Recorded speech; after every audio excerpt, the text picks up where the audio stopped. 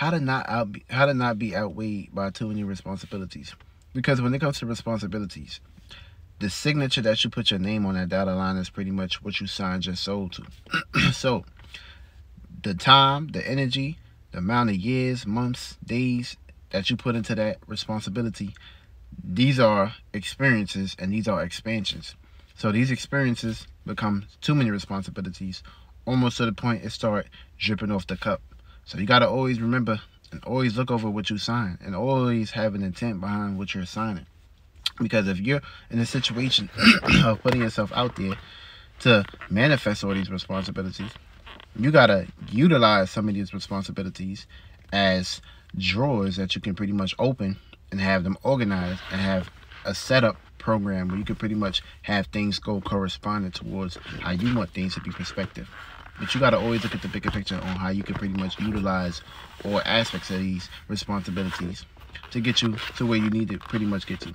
Because this is a situation where individuals may want something and they pretty much may be willing to pretty much go to the extremes to do something or get something. But once they get that thing that they wanted, it don't really be too much for them to pretty much be happy and fulfilled about. Because once you get it, you're not in the area and location of feeling the need to pretty much be needing it anymore. And the moment you get something, you got to take care of it.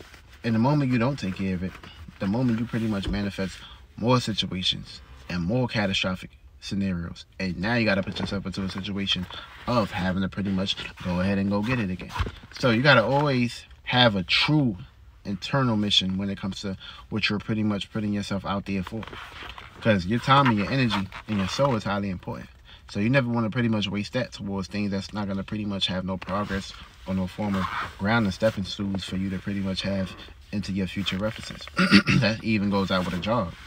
Some people, you know, they get a job and they'll just be working there, putting all their time, sweat, tears, and energy in that area, and they're not getting too much out of it. So when you're at a job, you need to be in a situation of utilizing every tool and every method and every second, every minute and every hour that you're at that job.